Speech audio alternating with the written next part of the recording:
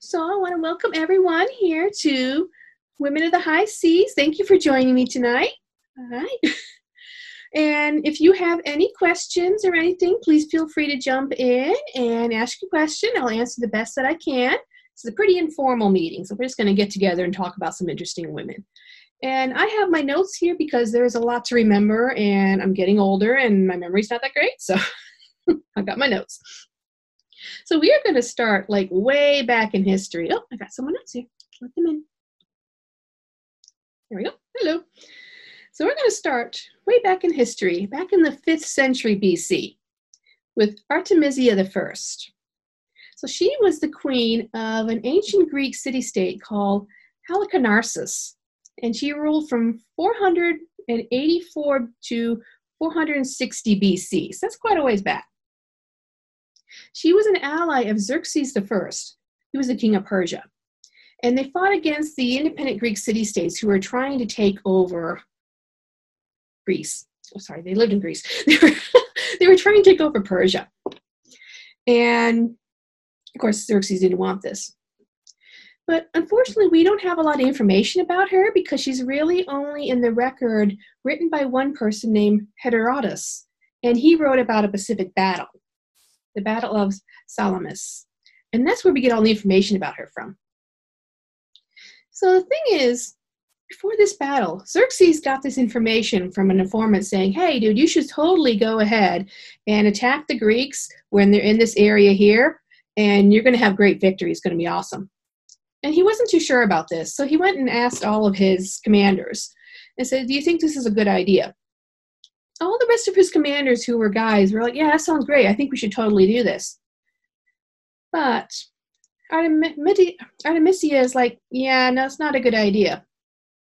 In fact, she's recording us saying, tell the king to spare his ships and do not do a naval battle, because our enemies are much stronger than us at sea, as men are to women.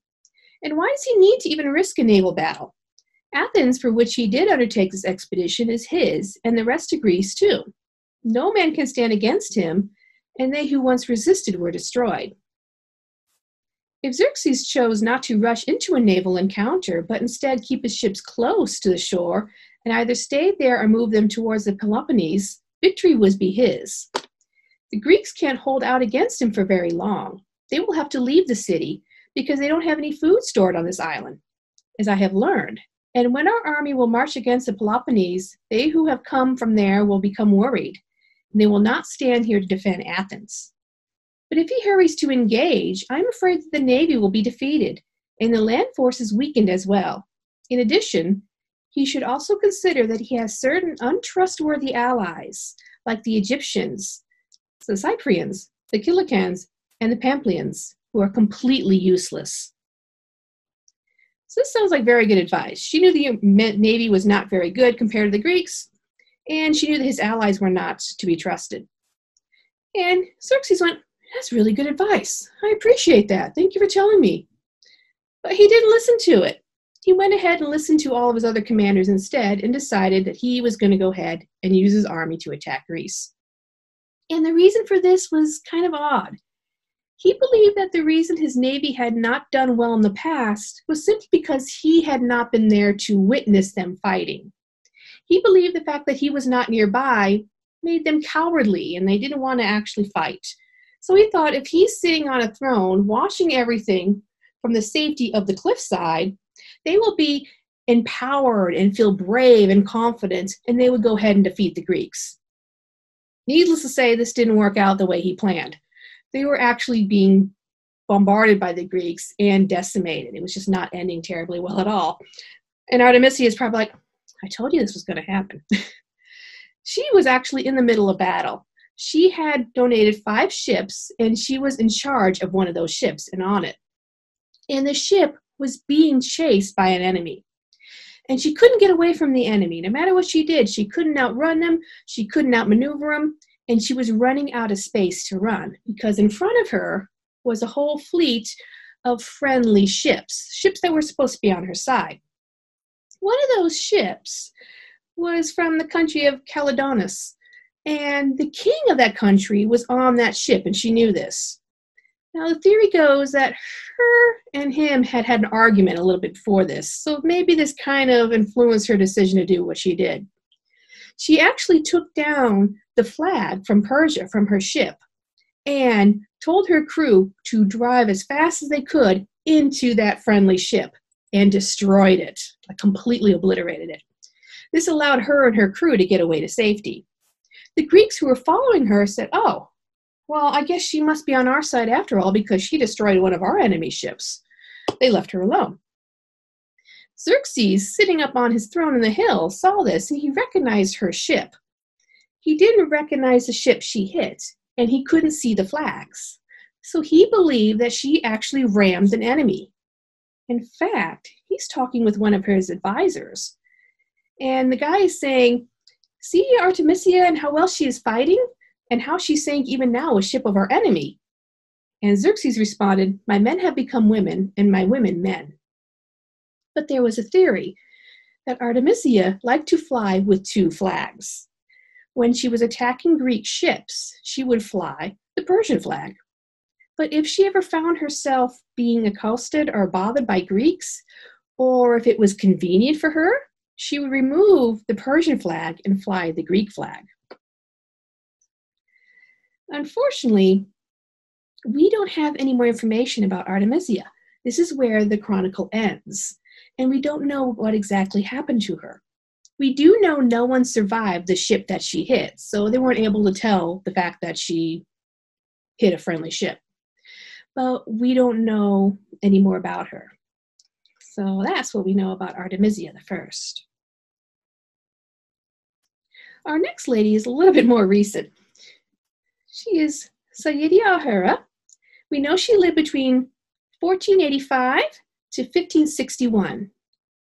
She was born to a wealthy Muslim family, but when she was a young girl, her family were forced to flee to Morocco because Spain was actually very actively trying to remove anyone of the Muslim faith from Spain, either by making them to convert or other means. So they got out as fast as they could.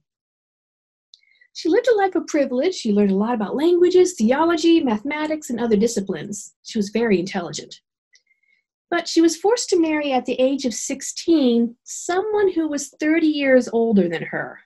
I know, it's kind of gross, right? This guy was a friend of her father's. He was also the governor of the city of Tetuan. And supposedly she had been promised to him when she was really little. Kind of weird. Luckily for her, he didn't live very long. He died in 1515. And when he did die, she claimed control of the city. And she received the title she is known for as Sadie Ahura, which is the Great Honorable Lady. She would be the last queen in Islamic history to rule independently. Now, she turned to piracy not because she wanted adventure or she wanted wealth, which is what happened with a lot of the women we're going to talk about tonight.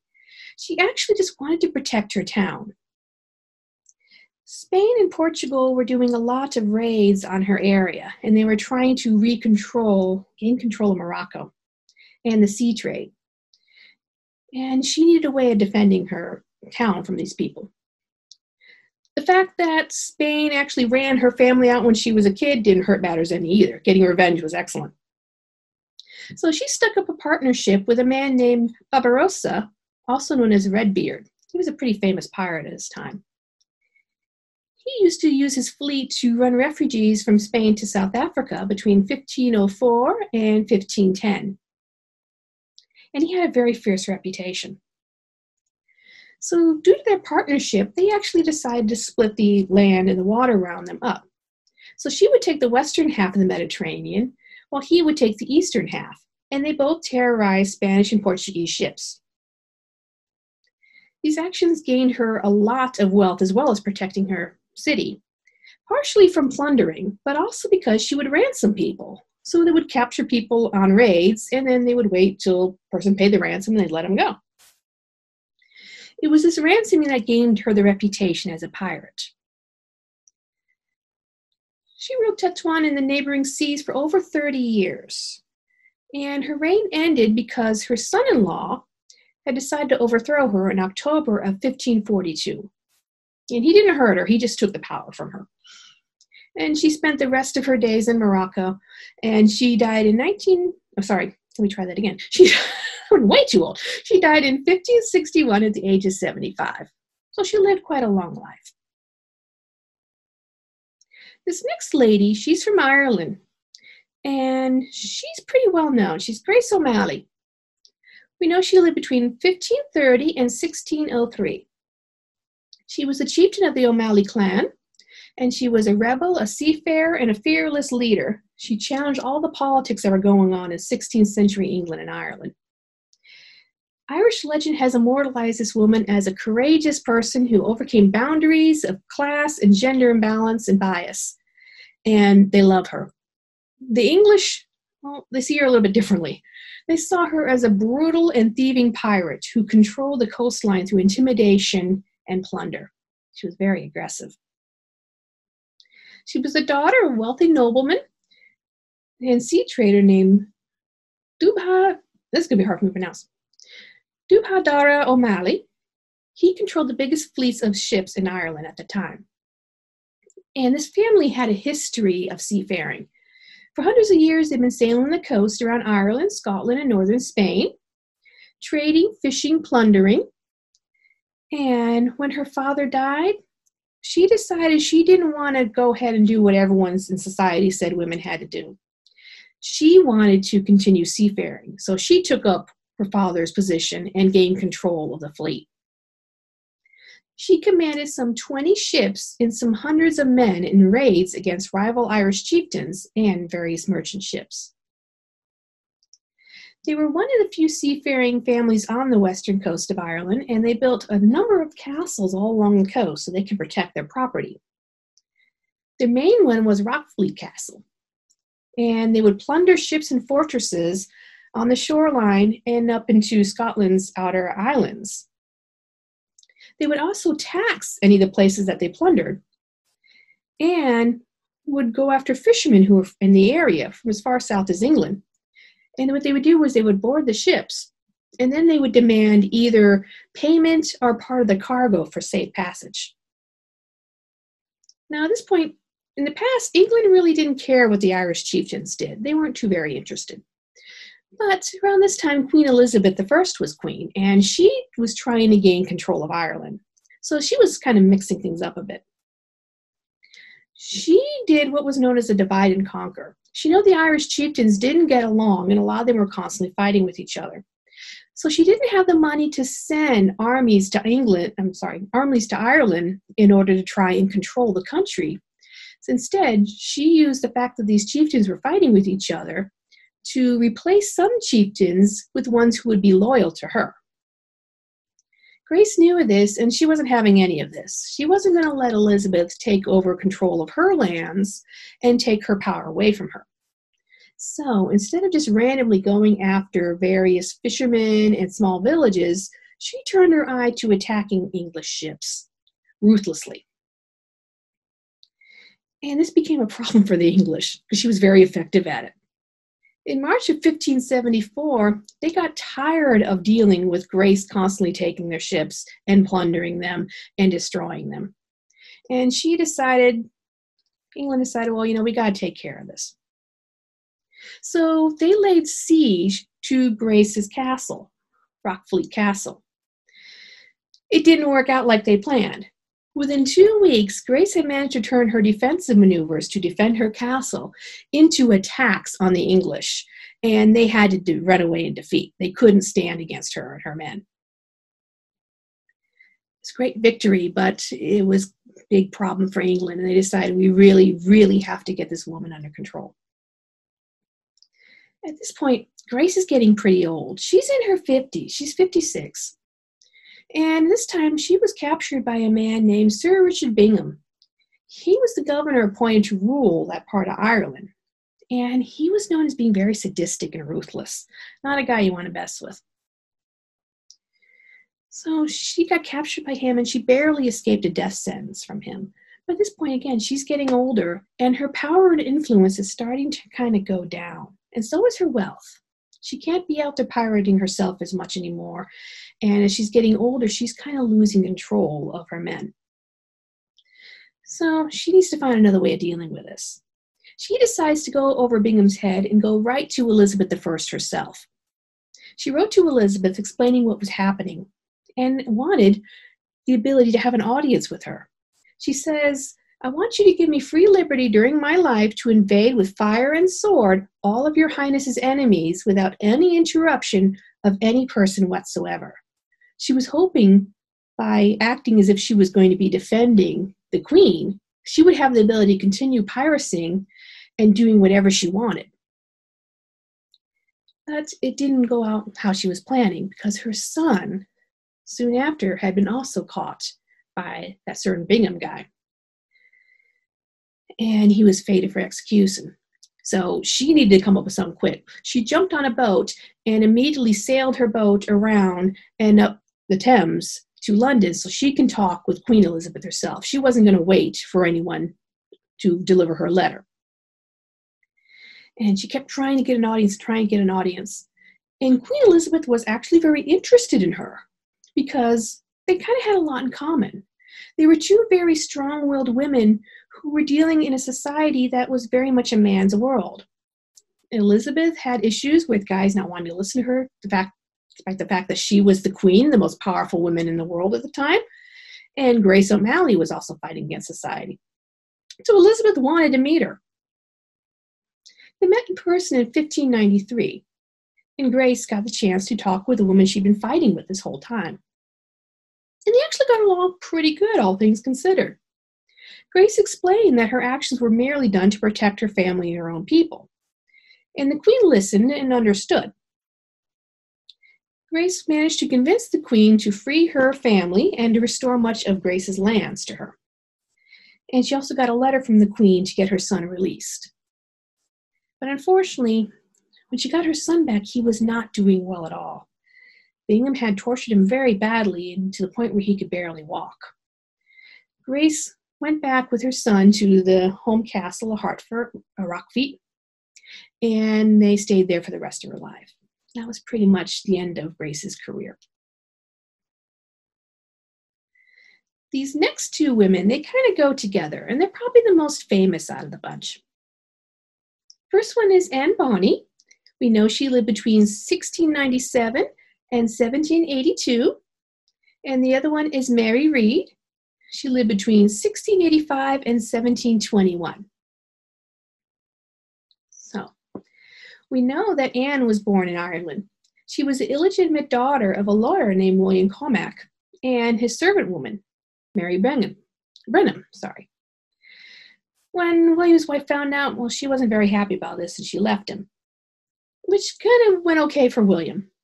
He became very attached to young Anne and wanted her to be his actually full-on daughter. But the problem is he wasn't divorced, and he didn't want anyone to know that Anne was actually his child because he was a lawyer and he was worried, oh, that's going to ruin my reputation. So he had Anne dress as a boy and told everyone that Anne was actually the son of a relative who was staying with him. It was kind of a mess. But this worked out well for him for a while until Anne got a little bit older and people kind of realized, wait a minute, that's actually your daughter, isn't it? She's starting to look like you. So he packed up Anne and Anne's mom, Mary Brennan, and they moved to the United States and settled in South Carolina. He got a plantation and continued to practice law. Anne's mother died when Anne was a teenager, and she kind of took control of the estate then. And she was kind of wild in her teen years. She liked to get into fights. She liked to drink a lot. She liked to go to bars and hang out with sailors. And she kind of got a reputation of being a little bit violent. Some people say she murdered a servant girl with a knife. And other people said that she put a young man in the hospital for a couple of weeks just because he tried to make an advance on her. So she was getting a bit of a reputation. William didn't like this. And when she was 16, she fell in love with a pirate named James Bonny and married him. This was pretty much the last straw for her dad. He said, that's it. Get out of the house. I don't want you here. Go. So James took his new wife down to the Bahamas to a place called New Providence. This was a great place for pirates. They liked to hang out there. It was kind of like a safe harbor for them. Thing is, James Bond was a terrible pirate. He was just not any good at it at all. He couldn't make any money. He couldn't plunder anyone. It just didn't work out. So he came up with another way of making income. He decided to become a stool pigeon. He went to the governor and says, hey, I'll tell you about every pirate that you've got a list for.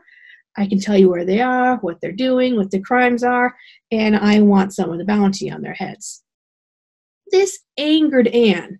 She'd been hanging out with all these pirates. They were her friends. And now her husband was being a Weasley backstabbing man and telling the governor all about everything they were doing and where they were staying. So she wanted nothing to do with him. She left him for another guy. His name was Calico Jack. And she was really into him. He was a good-looking guy. He was kind of romantic. He liked to dress in flashy colors. Pretty cool. And a very successful pirate. And the feeling was mutual. He liked her too. So they got together. And even though their relationship was kept kind of quiet, everyone on the boat knew that Anne and the captain were together. Anne quickly found a place among the crew. Now, a lot of crews back at that time, they didn't really want women on the ship. They thought women were a distraction, or maybe we would bring bad luck, or something like that. So there was a lot of guys who didn't at first want Anne around. But she got around that pretty quick by using her brains. One of the first things she did was she played at being a murderess with a fake corpse.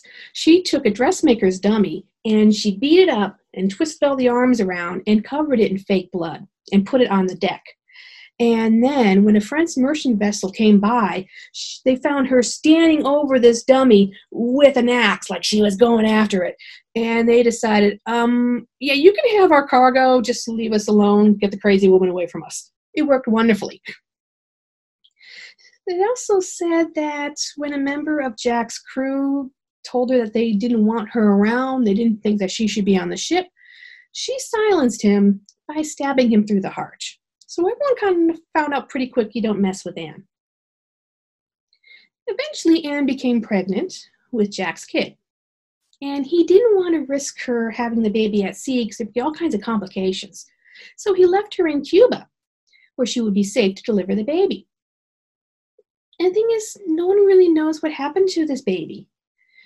We don't know if she gave the baby up soon after it was born, or if Jack had friends in Cuba who offered to take care and raise the baby, or if the baby didn't survive childbirth. All we knew was that a couple months later, he came by to pick her up, and she found another woman on board. This was Mary Read. But when they first met, she didn't realize Mary Read was a woman, because Mary Read was dressed as a man. And she started talking with Mary Read, and Mary eventually admitted that, I'm actually a woman. So Anne says, okay, don't worry, I'll keep your secret. They became really good friends at that point in confidence. And some even said they were in a relationship. And Anne and Mary actually had a lot in common. Mary was also illegitimate. Her mother's first child from her husband had been born a boy. And he was born soon after her husband had died at sea. Well, Mary's mom's mother-in-law felt bad and said, well, I'll give you money to support my grandson until he's an adult. This worked out great until the grandson died. Soon after, Mary's mom became pregnant and gave birth to Mary. And she wanted that money to keep coming in. So she dressed Mary to resemble her son that had died. And this worked for a while too, until eventually the grandmother figured that out, and the money stopped coming. At this point, Mary actually was very happy dressing as a boy and passing as a guy, and she really excelled at it. She loved it. Around age 13, she served as a powder monkey. This is someone on British ships who goes ahead and carries bags of gunpowder from the ship's hold to the guns so that they can use the cannons. After she did that, she went and joined the Army of Flanders. She was in the infantry and the cavalry. She fell in love with a guy she was serving with, another soldier, and told him the fact that she was actually a woman. And the soldier's like, well, that's kind of cool. I really like you and stuff, but I don't know if I really want to get married. Well, they kind of hit it off and they eventually did get married. Unfortunately, he didn't live very long. After he died, she went back to becoming dressing as a man, and she sailed the West Indies on a Dutch ship. This ship soon ran into Calico Jack's ship and crew, and they boarded and took control of the vessel. They saw Mary dressed as a guy and thought that she was a fellow Englishman and said, well, you should totally join our crew. So she did. And none of them, not Calico Jack or any of his men, realized that she was a woman. She was said to be very aggressive and ruthless. She always was ready for a fight, and she cursed a lot, like a lot.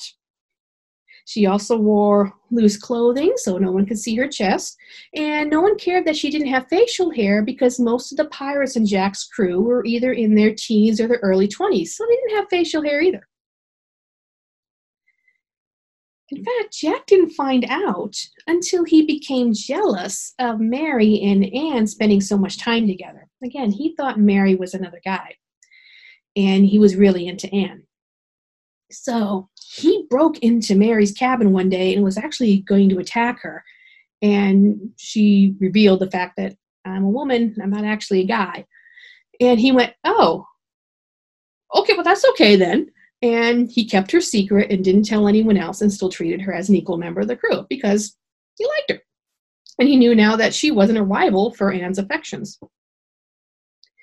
Everything was going great until around midnight, October 22nd of 1720.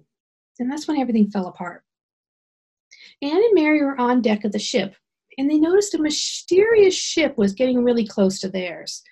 And as it got closer, they realized it was a ship of the governor of the area. You don't want to mess with him. And so they went out, set out a call saying that the governor's coming, we got to do something. A few, including Calico Jack, responded, but most of the crew didn't. They were tired and they were actually pretty drunk. There'd been a lot of partying that night.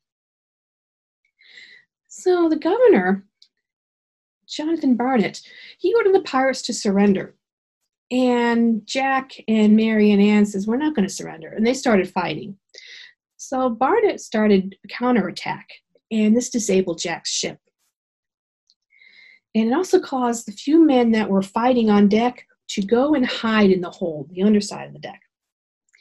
And Jack, outnumbered, went ahead and surrendered. He said, I can't do anything, I'm done. Mary and Anne refused to surrender. They kept fighting the governor's men with swords and pistols, and they were fighting on their own. And Mary became so disgusted that none of the guys were coming up there, she reportedly stopped fighting long enough to peer down into the darkness of the hold and said, if there's a man among ye, ye'd come up and fight like the man ye are to be. But none of them came up. So she fired a shot down there and supposedly killed one of the guys. But unfortunately, eventually, Anne and Mary were also outnumbered, and everyone was taken prisoner. The crew were taken to Port Royal to stand trial, and they were all found guilty of piracy and sentenced to hang. Only Anne and Mary escaped this, and that was because they were both pregnant, and they were unwilling to hang a pregnant woman. So they were both thrown in jail.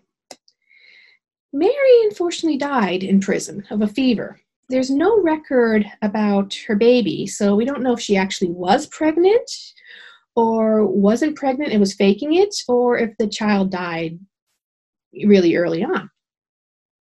As for Anne, well, Anne's father actually paid her bail and got her out and brought her back to South Carolina. She had her baby there. She also remarried soon after and eventually gave birth to 8 children and died in 1782.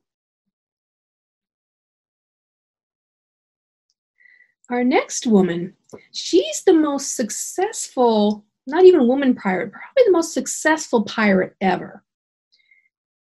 Her name is Shang-Chi.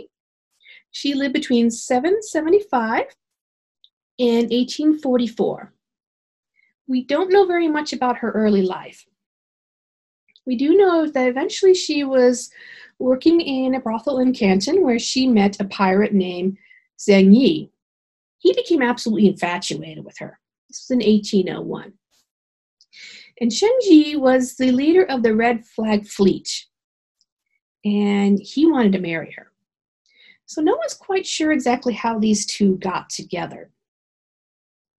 There's different accounts. Some people say that Shengyi sent a raid to attack and plunder the area and told them specifically to bring back Qingxi. And when they did as he ordered, he married her. Other accounts are simply that he actually just went ahead and asked, and she said, sure, that sounds great, let's do it. But she had one stipulation. She had to have some power within the organization, and she had to be able to share some of that plunder. So she wanted to get some wealth and riches. So they started actually controlling the Red Flag Fleet together. And under their dual control, it expanded rapidly. Initially, they had started with 200 ships, but eventually they ended up with more than 600. But Zhengyi died in 1807, only 6 years after marrying Qingxi. She knew this was a chance for her to gain control. She didn't really want to give up that power and wealth she was starting to accumulate. And she made a deal with Cheng Pao, who was Shengyi's adopted son, to permit her to continue being in charge of the fleet. She ran this fleet in a very orderly and businesslike manner. She focused on military strategy. She was very intelligent. And she went to great lengths to actually make a government that would control everyone in the fleet. And she had some very specific rules. So, for any plunder that was gotten, it had to be brought before the whole fleet, before it was divided up, so everyone could see how much was actually there. The ship that had gotten the plunder, they were able to keep 20% of it. The remaining 80% went to the whole fleet. That's a pretty good deal. She also had very strict rules regarding the treatment of captured prisoners, especially female prisoners. If a female prisoner was considered to be unattractive, well, she was let go without any problem. So I'd be fine because I'm kind of ugly. I'd be okay. But if you were cute, they kept you on the boat.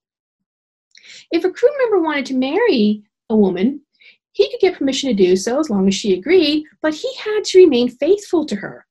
If he was not faithful and Shengxi found out, well, he was beheaded.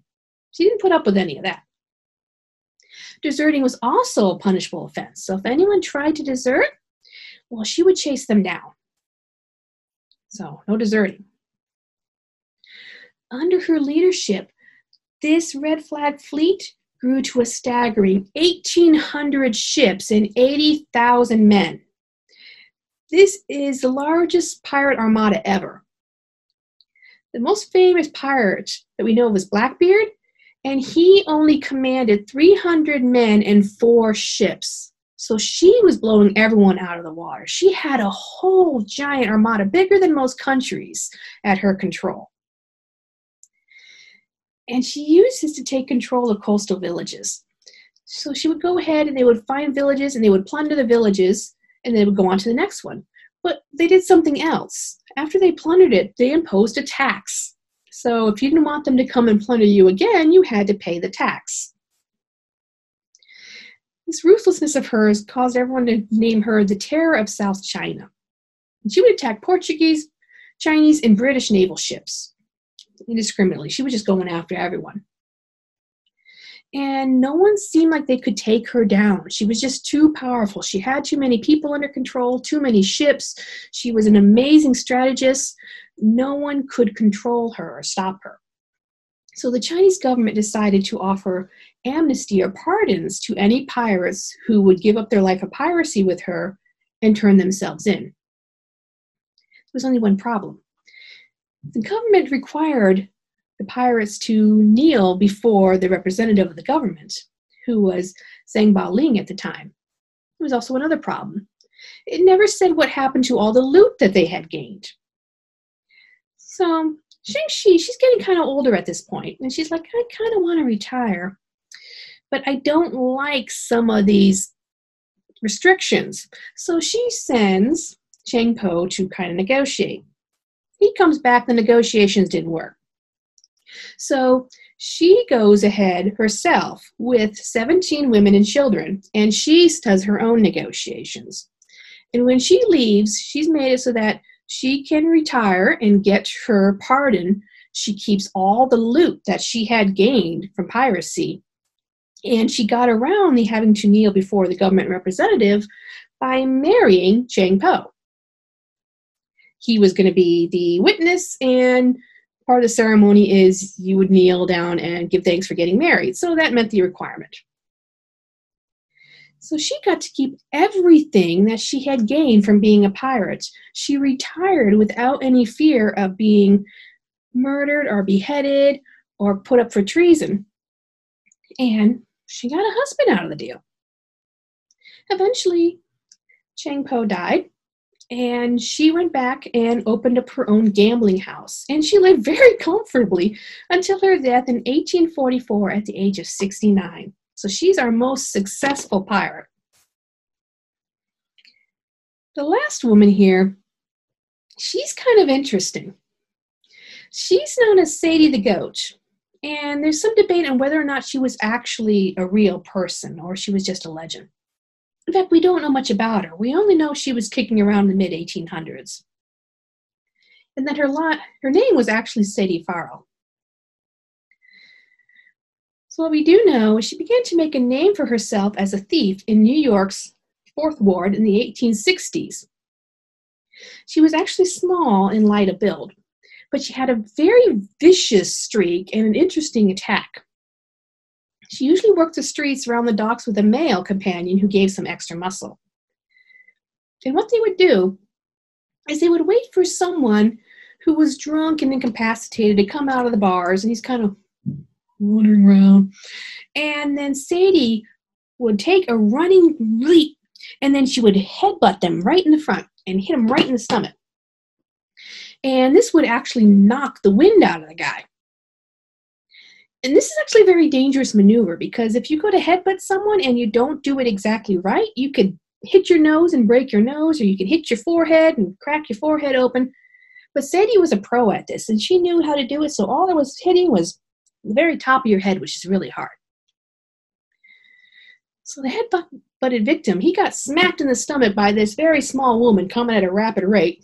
And he's kind of winded, and he's looking at her like, "What did you do?" And then the guy comes up from behind and bonks him on the head, knocks him out.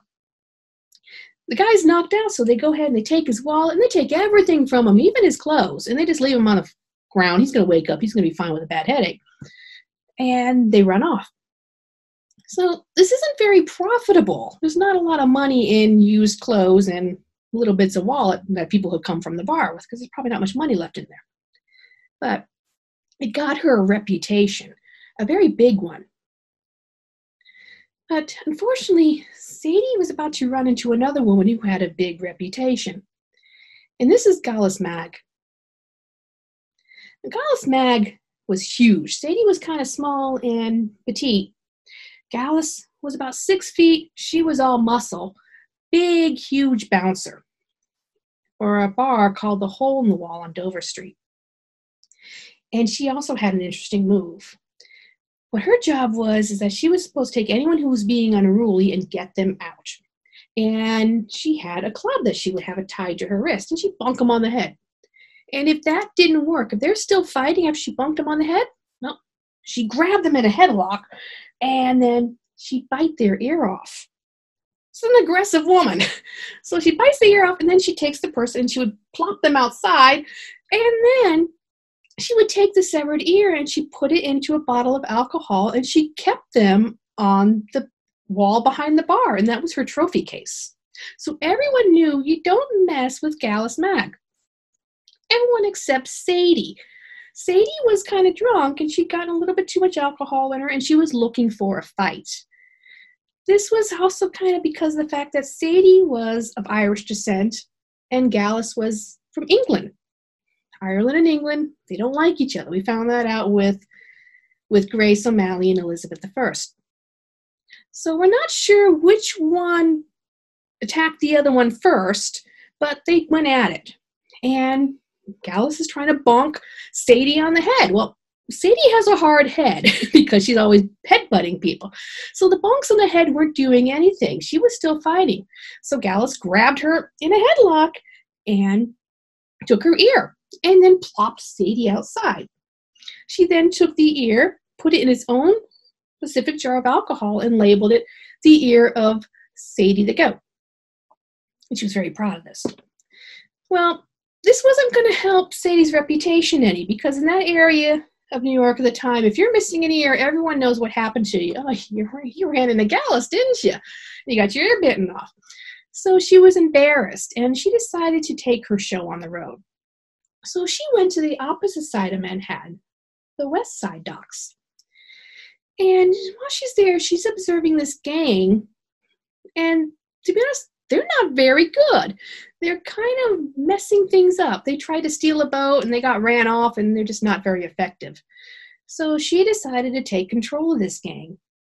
And under her influence, they were able to seize a boat and then began a life of piracy all along the Hudson Valley River.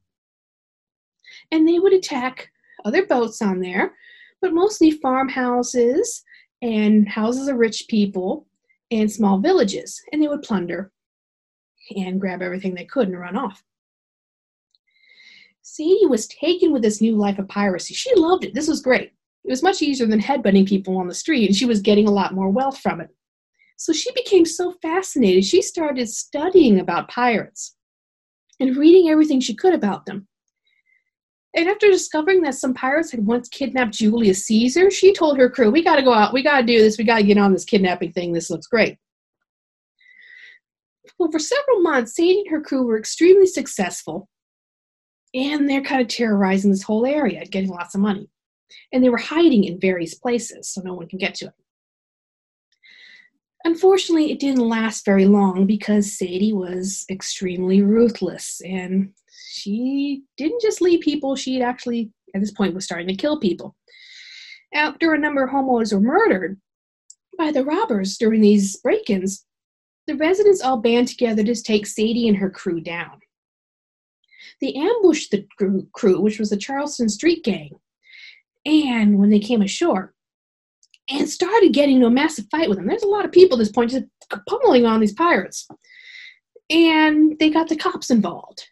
And eventually, so many of her crew were incapacitated that Sadie couldn't deal with it. It's like, I can't, I have no one to fight for me. So she ran off and left her crew there to fend for themselves. She said, I'm done with piracy, I'm out. And she went back to her old haunts. Her crew returned, the few that were left, returned to where they came from and very quickly disbanded, because without Sadie's leadership, they just weren't able to do much of anything. Sadie took the money that she had earned from piracy that she's able to recover, and she opened her own gin mill, and she's doing really well. And eventually, her and Gallus met up again. The hole-in-the-wall bar actually was closed down because there was a lot of fights going on, and apparently the cops eventually had enough of this. So Gallus was out of a job. And she had taken one of her trophies with her, the bottle that had Sadie the Goat's ear. And they met up and actually kind of struck a friendship up together, and she gave the ear back to Sadie. And she says, here you go, here's your ear back. And the ear was pickled from being in the alcohol that long. And for the rest of her life, Sadie wore the ear on a locket around her neck. So that was Sadie the Goat. So that was our last woman of the evening. Are there any questions I can try and answer?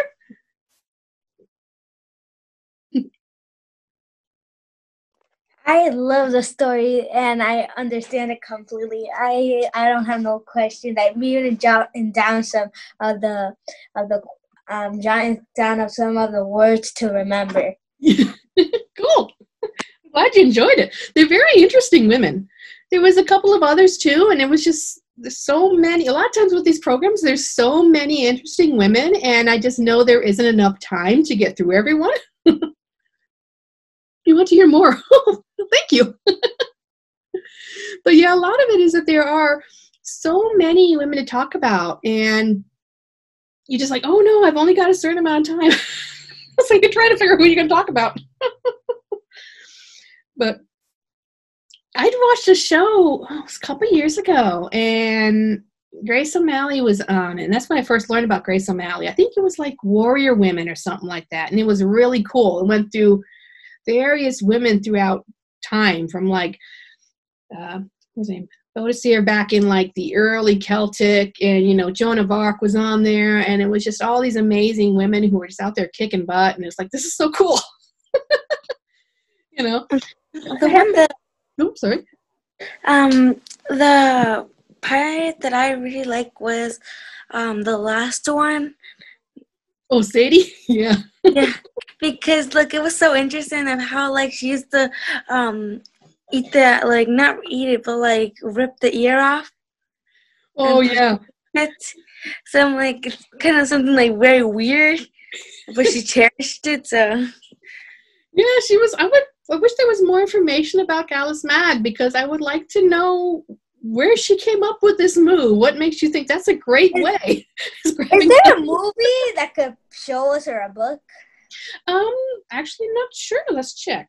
Because I really want to borrow it if it is.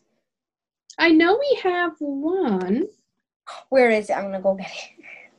About pirate women. Pirate. Let me find the title for you. Or maybe we could look on YouTube. There was some things on YouTube. What is it called again? Well, I put into our catalog Pirate Women, and I got Daring Pirate Women. And I know we had another one. I'm not seeing it. Because we have... Because remember, for the trick or treat, it says that you're supposed to borrow a book before using it. I'm going to borrow that book. Oh, well, we do have one that is a digital copy. It's called Pirate Women, the Princesses, Prostitutes, and Privateers Who Ruled the Seven Seas. And it's got this woman on the front. She's kind of got like a sea thing going on with her. Right there. So it is... I could put it into the chat. Let's see if we can put it here. Oh, yes, please. That'll be much more helpful. Yeah. Right. Pirate. I like copying things that are mostly in the chat, because it gives you much more, and it shows you the correct words, and you don't write it so bad. Yeah. Me too. I'm just very slow typer, so. Because there were a lot of women who went to sea not just as pirates, but as support. So they were there as merchants. Sometimes they helped with the health of the crew. Sometimes they were just like hangers-on, so they might have been like a wife of one of the crew members or a friend.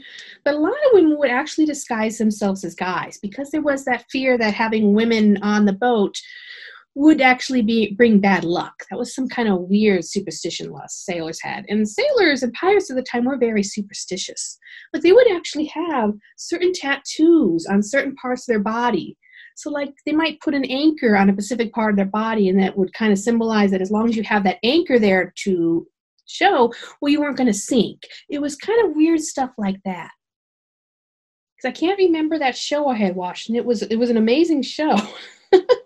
But I did put Pirate Women into YouTube, and I got a lot about, there's a video about Anne Bonny. There's a couple on Xingxi. So there's actually a lot out there, too, on YouTube, where you can get more information and learn about more of these women. I didn't have any photos other than the two that are behind me here, because it was really hard to get images since these women had lived so long ago. We don't actually have any photos. So you would put in Anne Bonny and you would get 20 drawings, and they all look completely different. So I couldn't tell which one was actually closest to how she would have looked. Supposedly the two women behind me are supposed to be Anne Bonny and Mary Read, but we're not sure, because there was another drawing that looked completely different. So we were just so far back that there just isn't really much visual information that was actually available. Is there another meeting when is the other meeting of this, the sport one? So let's see. It's in November. I think it's about mid-November. Let me find the date for you. Okay. So it's going to be Wednesday, November 18th. It's also going to be at 5:30. So we're going to talk about women in sports, like the woman who broke the first woman to break the world speed record, and then the woman who won the, I can't pronounce it, the Itagod. It was the massive 1,000-mile sled dog race they do every year. And the first women to swim the English Channel and all kinds of stuff. So it's going to be pretty cool. Okay. I can't wait. Awesome.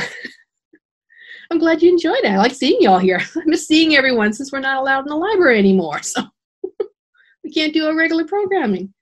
So I should probably let everyone go so y'all can eat dinner and get ready for relaxing for the night. But thank you for joining me tonight. So if you have any ideas or just like I said, just give me an email, let me know, and we'll see if we can get some interesting programs going that y'all like. Okay? Okay. Well, I'll see you guys later. Okay, bye. Bye. See you another day. Thank you. Thank you. It was a lot of fun. Thank you. It was a lot of fun learning about new things. Cool. I appreciate it. I'm glad you all had a good time. Thanks. Take care. Bye. Bye.